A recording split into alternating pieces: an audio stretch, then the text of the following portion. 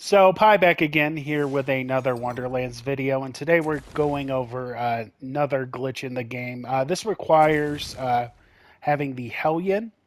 So, this good old shotgun here. Um, its special perk is the faster you move, the more pellets you get. So, if you do happen to have like a Stabomancer build or a class mod that gives you extra movement speed, um, we'll see here that this only shoots out 5. But if we go to the overworld and come immediately back, it'll increase our pellet count by quite a bit. I believe Moxie's the one that found this, so I just wanted to cover this real quick because I'm going to be doing a pretty broken build using this in another glitch. So I wanted to show that off real quick. Go back into the Chaos Chamber.